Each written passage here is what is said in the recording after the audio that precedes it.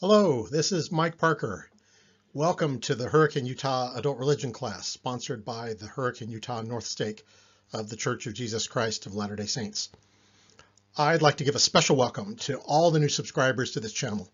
I'm recording this in early January 2024, and hundreds of people have recently subscribed to help with their Come Follow Me study of the Book of Mormon. I'm thrilled that you found value in these lessons. The Hurricane Utah Adult Religion class meets on Thursday evenings between September and May. We discuss the scriptures of the Restored Church of Jesus Christ. If you live in or are visiting the Hurricane St. George area, please feel free to join us. Links to the class website are available in the show notes for this video. On the website, you can download my notes, which includes footnotes documenting my sources, this PowerPoint slide presentation, and handouts that I distribute in class. Please note that this YouTube channel and the class website are not official sites of the Church of Jesus Christ of Latter-day Saints, the Hurricane Utah North Stake, or any other church unit or department. I alone am responsible for these sites and the materials on them. If you enjoy this lesson, please click the like button and share it with a friend. And if you haven't already subscribed, please do so. That way you'll be notified when new content is posted to this channel. In this lesson, we'll be studying the short books of Enos, Jarom, Omni, and Words of Mormon, as well as chapter 1 of the book of Mosiah. The books of Enos, Jarom, and Omni contain the brief writings of a succession of Nephite authors who finished the record on the small plates of Nephi. These authors were Enos, son of Jacob, nephew of Nephi, and grandson of Lehi. After his father's death, he had a miraculous conversion experience. Jarom, son of Enos, he had the gifts of prophecy and revelation, but he did not write any of his own revelations. Omni, the son of Jarom, the short book named for him contains the writings of 5 men. He himself wrote only 3 verses of text. Amoron, son of Omni, and author of just 5 verses of text. Many wicked Nephites were killed during his lifetime. Chemish, brother of Amoron, and the author of only a single verse of text. Abinadom, son of Chemish, and author of 2 verses of text. There was much war and contention between the Nephites and Lamanites in his lifetime. Amaleki, son of Abinadom, and the last descendant of Lehi to write on the small plates of Nephi. He participated in and described the migration of righteous Nephites to the land of Zarahemla. Mormon was a prophet in the 4th century AD and the last record keeper of the Nephite people. He abridged the large plates of Nephi onto his own set of gold plates. He added the small plates of Nephi to his own record and explained this insertion by writing the short book called Words of Mormon. The book of Mosiah is the earliest surviving portion of his abridgment of the large plates. Several other important people are mentioned in the books we'll be discussing. Zarahemla was the leader of a people and a land which were both named after him. His ancestor Mulek was a son of King Zedekiah of Judah. Mulek had sailed to the New World around the same time as Lehi. Mosiah was a Nephite prophet during the days of Amaleki. He led a group of righteous Nephites to the land of Zarahemla, where he was made their king. He's the first of 2 people in this lesson named Mosiah, so he's designated in my slides with a subscript 1 after his name. Benjamin was a son of Mosiah and the second king of the combined community of Nephites and the people of Zarahemla.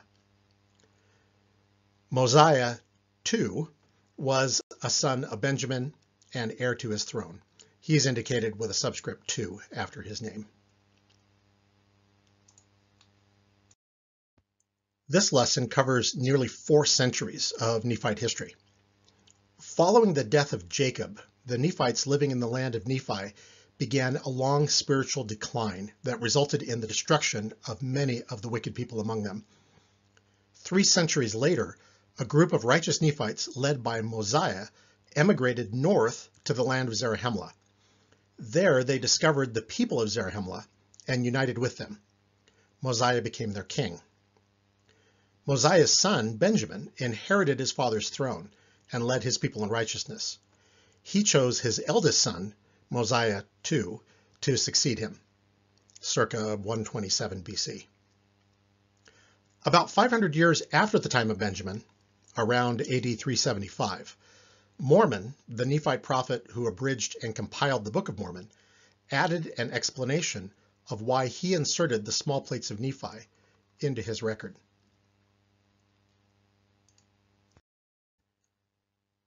To help us conceptualize the action that takes place in the Book of Mormon, in this course I'll use the BYU Virtual Scriptures Book of Mormon map. I'm grateful to Dr. Tyler Griffin and Dr. Taylor Halverson, co-founders of the BYU Virtual Scriptures Group, for generously giving me permission to use their conceptual map in my slides. The Book of Mormon narrative in this lesson begins in the land of Nephi, inland from the western coast where Lehi and his family had landed. Under the leadership of Mosiah, a group of righteous Nephites left the land of Nephi and came down into the land which is called the land of Zarahemla. This move shifted the center of Nephite civilization north to the land of Zarahemla, where it remained until the time of Mormon. Following Mosiah's departure, the land of Nephi became the center of the Lamanite population. The books of Enos, Jarom, and Omni, and the first chapter of Mosiah, cover nearly 400 years of history, from the period following Jacob's death, which I estimate to be circa 498 BC, to the end of the reign of King Benjamin, 476 years after Lehi's departure from Jerusalem, circa 127 BC. Beginning with the record of Enos, son of Jacob. Enos began his record by praising his father Jacob, calling him a just man who taught me in his language, and also in the nurture and admonition of the Lord. I want to note Enos's mention of being taught in his father's language. We'll return to this at the end of the lesson when we discuss Mosiah chapter 1, because something similar also appears there. I think it tells us something important about the Nephites. Enos wrote of the wrestle which he had before God. His use of the word wrestle is almost certainly a deliberate reference to his distant ancestor, Jacob, the grandson of Abraham, who wrestled all night with a divine being, an angel or perhaps Jehovah himself, and then received the new name Israel and made a covenant with the Lord. Jacob was also the name of Enos's father, which makes the use of wrestle even more impactful. Enos recorded his conversion story in Enos chapter 1, verses 3 through 6. Quote, "Behold, I went to hunt beasts in the forests, and the words which I had often heard my father speak concerning eternal life and the joy of the saints sunk deep into my heart. And my soul hungered, and I kneeled down before my Maker, and I cried unto him in mighty prayer and supplication for mine own soul. And all the day long did I cry unto him. Yea, and when the night came, I did still raise my voice high that it reached the heavens. And there came a voice unto me, saying, Enos, thy sins are forgiven thee, and thou shalt be blessed. And I, Enos, knew that God could not lie, wherefore my guilt was swept away." Unquote. Once we have received a remission of our sins, our feelings of guilt and shame should be swept away. Jesus Christ has paid for our sins. We are no longer held accountable for them. Continuing to experience guilt is a tactic of Satan to make us feel unworthy and cause us to doubt our salvation. Elder Dale G. Renlund of the Quorum of the 12 Apostles taught, quote, "Jesus Christ can forgive because he paid the price for our sins. Our Redeemer chooses to forgive because of his incomparable compassion, mercy, and love. Our Savior wants to forgive because this is one of his divine attributes. And, Like the Good Shepherd he is joyful when we choose to repent. The fact that we can repent is the good news of the gospel. Guilt can be swept away. We can be filled with joy, receive a remission of our sins, and have peace of conscience. We can be freed from feelings of despair and the bondage of sin. We can be filled with the marvelous light of God and be pained no more. Repentance is not only possible, but also joyful because of our Savior." Unquote. The Lord then told Enos, "Thy faith hath made thee whole." The Savior used this phrase when he healed the woman with the issue of blood, Bartimaeus, the blind man, and the leper who came back to him and gave thanks to God. In this case, Enos's wholeness from being healed was spiritual instead of physical. After receiving forgiveness for his own sins, Enos prayed on behalf of his brethren, the Nephites. The Lord reiterated the covenant conditions he had given to Lehi and his family. His blessings on the Nephites were conditional on their diligence in keeping my commandments. Notice the Lord's pessimistic outlook here. He didn't present his covenant promise concerning the land as two alternative outcomes. If ye shall keep my commandments, you shall prosper in the land, but if ye will not keep my commandments, ye shall be cut off from my presence. Rather, the Lord seemed quite certain that the Nephites would turn to iniquity, and he would bring down sorrow upon their heads. As we'll see shortly, this took place within a few generations. Enos seems to have noted the Lord's gloomy outlook for the future of the Nephites, so his concern turned to the future of the Lamanites. Enos prayed with many long strugglings for his brethren, the Lamanites, and he desired that the record of the Nephites, the small plates of Nephi, might be preserved so that it could restore the Lamanites to righteousness at some future day. The Nephites had labored in vain to restore the Lamanites to the true faith, but the Lamanites had sworn to destroy the Nephites and their records. Enos may have expected that the destruction of the Nephites and the reclamation of the Lamanites would happen much sooner than we now know the Lord's timetable turned out to be. The Lord promised to bring forth the record in his own due time, not the one Enos anticipated.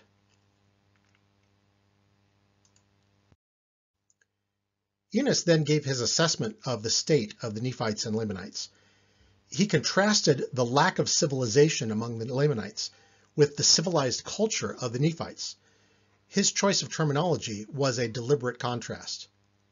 The Lamanites hunted wild prey and ate raw meat, while the Nephites kept domesticated flocks and cattle and ate harvested grain and fruit.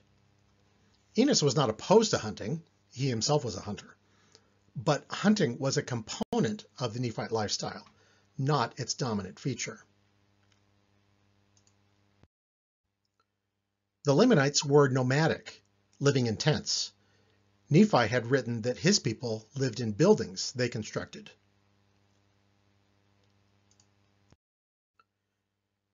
The Lamanites worshipped idols and were filthy spiritually and physically. They wore loincloths and shaved their heads, which the Nephites would have seen as violations of the law of Moses. But not all was right among the Nephites. Near the end of Jacob's ministry, following his encounter with Jarom, the Nephites had repented and experienced a spiritual renewal. Now, after only a single generation, Enos described his people as stiff-necked and lacking understanding. The spiritual decline of the Nephites would continue for the next 140 years until the more wicked part of the Nephites were destroyed.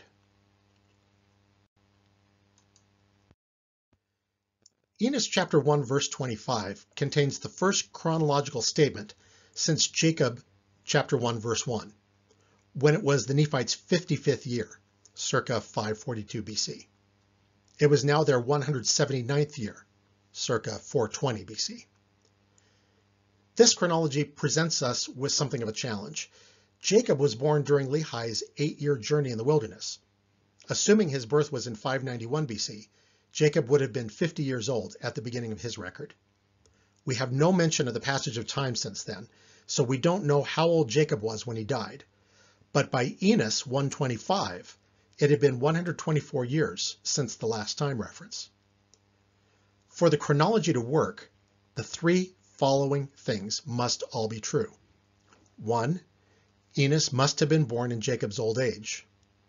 2. Jacob and Enos must have both lived very long lives. And 3. Jacob must have lived long enough to teach Enos in his language and also in the nurture and admonition of the Lord. This is my proposed solution to the chronology. Lehi left Jerusalem in 596 BC. Jacob was born 5 years after Lehi's departure in 591 BC. This date is conjectural. Jacob was 50 years old at the start of his own book. This was 55 years after Lehi's departure, so 542 BC. Enos was born in Jacob's 85th year in 507 BC. This date is conjectural. 100 years after Lehi's departure, in 498 BC, Jacob died at age 95. This was in Enos's 10th year. This date is also conjectural. Enos died at age 89 in the 179th year after Lehi's departure, circa 420 BC. My proposed chronology would, of course, require that Enos's mother be considerably younger than his father Jacob. Since plural marriage was not permitted among the Nephites, per Jacob's instructions, Jacob would have to have remarried after his first wife died in order to bear a son who could be his heir. At the end of his days, Enos described himself as having been wrought upon by the power of God. His encounter with God continued to be the foundational event and guiding experience in his life. The book of Jarom is the shortest book in the Book of Mormon. It was the record of Jarom, son of Enos and grandson of Jacob. Jarom gave us 2 dates in his record. 200 years had passed away, circa 397 BC, and 238 years had passed away, circa 359 BC. Jarom's record was shorter than his father's, possibly because the small plates of Nephi were nearly full, and partly because he felt he didn't have anything to add to what had already been recorded. "For what could I write more than my fathers have written?" he declared. Jarom noted the continuing Nephite spiritual decline, but he also recognized God's mercy and that he had not as yet swept them off from the face of the land, as his father had prophesied would happen. Despite the deteriorating spiritual state of his people, Jarom wrote that there were many revelations among them, and faithful Nephites kept the law of Moses and the Sabbath day holy. Still, the prophets had to threaten the people of Nephi to get them to keep the commandments.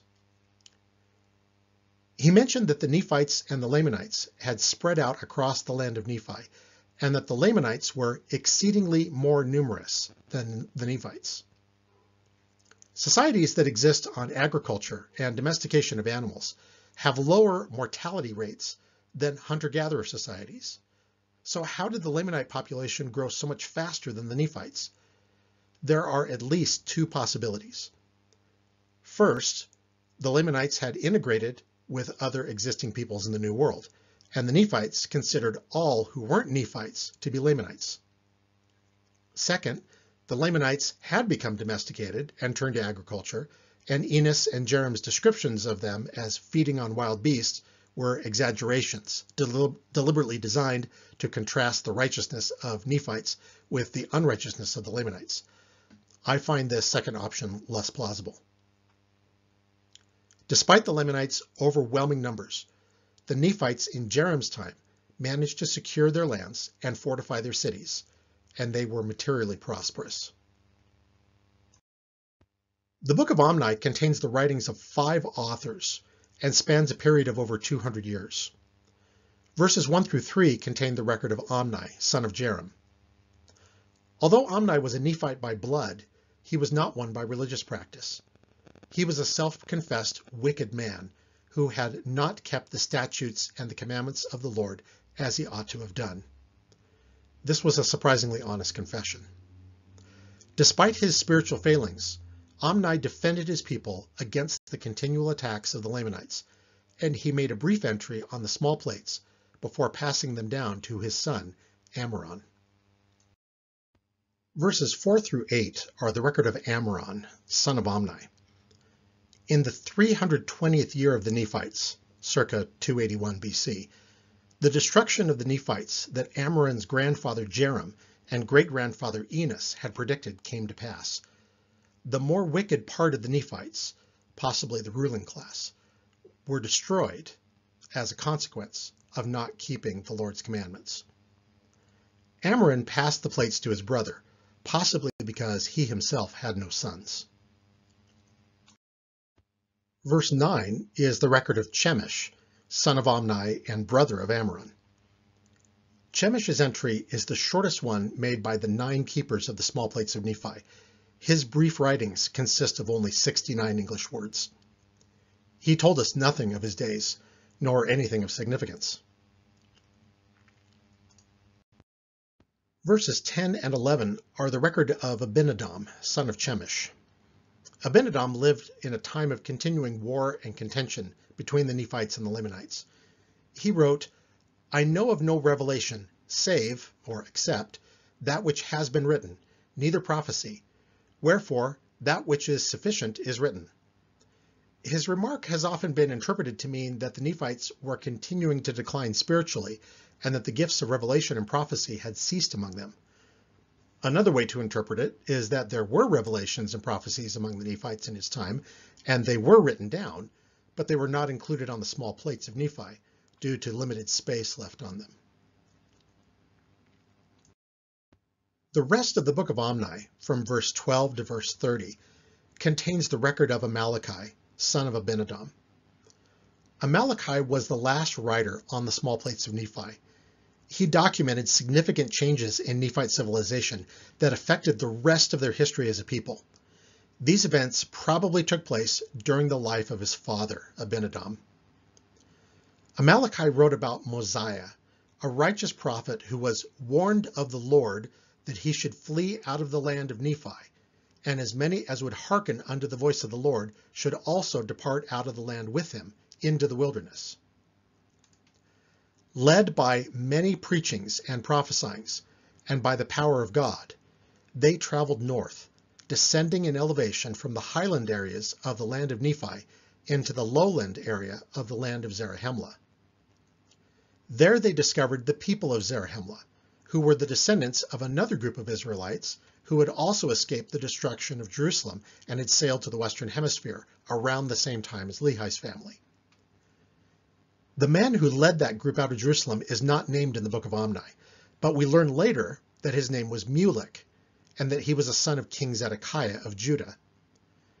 Because the people of Zarahemla were the descendants of the group led by Mulek, they are sometimes called the Mulekites, even though that term is not used in the Book of Mormon. Mulek and his followers had journeyed in the wilderness of the Old World, and were brought by the hand of the Lord across the great waters to the New World. Unlike Lehi, who had landed on the west coast of the Promised Land, Mulek's group landed on the east coast, north of the land of Zarahemla, near where the Jaredite civilization had been. From there, they had migrated south to the land of Zarahemla. When Mosiah arrived, the people of Zarahemla far outnumbered his small band of Nephites. Mulek's group, however, had failed to bring any records with them, so their language had become corrupted, and they denied the being of their creator. Mosiah had them taught in his language. Omni chapter 1 verse 19 tells us that the people of Zarahemla and the people of Mosiah did unite together, and Mosiah was appointed to be their king.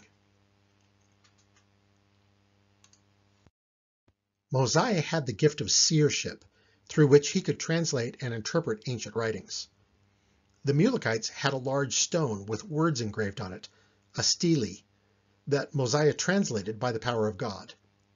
The record on the stone contained an account of Coriantumr, the last Jaredite king and sole survivor of his people, who had lived the last 9 months of his life among the people of Zarahemla. We'll read more about Coriantumr when we get to the book of Ether near the end of this course. Amaleki recorded that when Mosiah died, his son Benjamin succeeded him as king of the Nephites and the people of Zarahemla. Benjamin was a righteous and just man. During Benjamin's reign, the Lamanites came down from the land of Nephi and attacked the Nephites, resulting in a serious war and much bloodshed. Mormon wrote that King Benjamin gathered together his armies, and he did stand against them, and he did fight with the strength of his own arm, with the sword of Laban. Amaleki, who himself had no children, decided to give the small plates of Nephi to King Benjamin. Amaleki wrote that the plates were full, so he closed the record with his testimony of Christ. In what appears to be an afterword written sometime later, Amaleki included a brief account of a certain number of Nephites who decided to return to the land of Nephi. They went up into the wilderness, he wrote, where their leader, being a strong and mighty man and a stiff-necked man, caused contention among them, and they were all slain, save 50. The survivors returned to Zarahemla, gathered a considerable number of additional Nephites, including Amaleki's brother, and left again for the land of Nephi. They had not been heard from by the time Amaleki died. We'll learn more about this group in Mosiah chapters 9 and 10, which we'll discuss 2 lessons from this one. Words of Mormon is a short book between the books of Omni and Mosiah. It is Mormon's explanation of why he inserted the small plates of Nephi into his own plates of Mormon. This is the first time we encounter the writings of Mormon. We've previously seen his name on the title page, and we know, of course, that the Book of Mormon is named for him. Mormon was the last prophet of the Nephites. By his time, 500 years after the time of King Benjamin, the Nephite people had been almost completely destroyed. Mormon informed us that he had abridged the account from the large plates of Nephi down to the reign of King Benjamin, after which he searched through all the records he had in his possession and found the small plates of Nephi. He was so pleased with the contents of this small record that he put them with his own plates of Mormon without abridging them. He then added this small book, the Words of Mormon, as an explanation of what he had done. He wrote in Words of Mormon, verse 7, quote, "And I do this for a wise purpose, for thus it whispereth me, according to the workings of the Spirit of the Lord which is in me. And now I do not know all things, but the Lord knoweth all things which are to come. Wherefore he worketh in me to do according to his will." Unquote. The Lord's wise purpose, unknown to Mormon at the time, was for the record on the small plates to serve as the replacement for the Book of Lehi, the 116 manuscript pages Martin Harris would lose in the summer of 1828. After explaining his editorial process, Mormon summarized the events that took place between the end of the Book of Omni on the small plates and the Book of Mosiah, his abridgment from the record on the large plates. After Amaleki gave the small plates of Nephi to King Benjamin, Benjamin put them with the large plates that had been kept by the Nephite kings. These 2 sets of plates were handed down through the generations until they came into Mormon's possession. Mormon described the contentions among Benjamin's people, which included warfare with the Lamanites and difficulties in establishing the Nephite religion among the people of Zarahemla. It appears the situation was so bad that King Benjamin enforced laws against the teaching or preaching of false doctrines and false claims to be the Christ. Those people who would not accept the Nephite religion established by King Benjamin defected to the Lamanites. Thus, by laboring with all the might of his body and the faculty of his whole soul, King Benjamin, along with other Nephite prophets, established peace. We now switch from reading from the small plates of Nephi to reading Mormon's abridgment of the account that was on the large plates of Nephi. From this point forward, we're going to encounter a lot more history in the narrative. We'll also see that Mormon wrote mostly in the third person, using the pronouns he, she, and they, instead of in the first person, using I and we, as the writers on the small plates had. Mormon began most of the books he wrote, including Alma, Helaman, 3rd Nephi, and 4th Nephi, with a heading that explains and summarizes the book's contents. The Book of Mosiah, however, has no heading, but instead begins with a brief statement of historical transition. The missing heading appears to indicate that there was material that belonged to the Book of Mosiah that's missing from our copy of the Book of Mormon. The printer's manuscript of the Book of Mormon may support this conclusion. Oliver Cowdery originally wrote chapter 3 at the beginning of the Book of Mosiah, and then changed it to chapter 1 by inking over the last 2 Roman numerals. This suggests that there were 2 previous chapters in the Book of Mosiah that were translated but that no longer exist. They may have been part of the 100 lost manuscript pages. The heading to the Book of Mosiah may be in that section. The Book of Mosiah begins and ends the reign of King Benjamin, son of Mosiah. Benjamin had 3 sons, Mosiah, Helaram, and Helaman, and he instructed them in the Nephite language and beliefs. Benjamin caused that his sons should be taught in all the language of his fathers, and he also taught them concerning the records which were engraven on the plates of brass. The phrase, the language of his fathers, refers to the modified Egyptian language that was written on the brass plates and the plates of Nephi. Mormon later explained that this language was called among the Nephites the Reformed Egyptian. Benjamin taught his sons how to keep the Nephite historical and scriptural records. In ancient societies, this task was limited to a handful who were scribes and were taught how to read and write. Among the Nephites, prophets, priests, and kings had this training. The importance of record keeping to sustaining religious belief is seen in Mosiah's discovery of the people of Zarahemla and their corrupted language and religion, as well by what had become of the Lamanites by King Benjamin's day. Mosiah 1, verse 5, quote, I say unto you, my sons, were it not for these plates, which have been kept and preserved by the hand of God, that we might read and understand of his mysteries, and have his commandments always before our eyes, that even our fathers would have dwindled in unbelief, and we should have been like unto our brethren the Lamanites, who know nothing concerning these things, or even do not believe them when they are taught them, because of the traditions of their fathers, which are not correct. Unquote. The importance and urgency of keeping and reading scripture and sacred history is further underscored in Benjamin's plea to his sons in verses 6 and 7. Quote, O my sons, I would that ye should remember that these sayings are true, and also that these records are true. And behold also the plates of Nephi, which contain the records and the sayings of our fathers from the time they left Jerusalem until now, and they are true.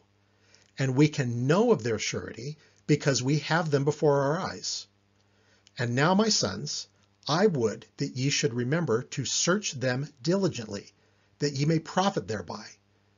And I would that ye should keep the commandments of God, that ye may prosper in the land according to the promises which the Lord made unto our fathers. Unquote. Benjamin waxed old, and he saw that he must very soon go the way of all the earth. So he chose his oldest son, Mosiah, to succeed him as king. He commanded his son Mosiah to gather all the people of Zarahemla and all the people of Mosiah to the temple on the following day, where he said that he would proclaim unto this my people out of mine own mouth that thou art a king and a ruler over this people. And I shall give this people a name, that thereby they may be distinguished above all the people which the Lord God hath brought out of the land of Jerusalem. Benjamin then gave Mosiah full executive authority until he, Benjamin, died, and transferred to Mosiah the symbols of the king's office, the brass plates, the small and large plates of Nephi, the sword of Laban, and the Liahona. That concludes this lesson. If you enjoyed it, please click the thumbs up button and leave a comment below. Please subscribe if you'd like to be notified when new lessons are posted to this channel, and visit www.huarc.org to download these notes, this slideshow, and a handout I prepared for this lesson about the record keepers of the plates of Nephi. In our next lesson, we'll discuss King Benjamin's teachings to his people at the temple in the land of Zarahemla. The reading is Mosiah chapters 2 through 6. See you next time.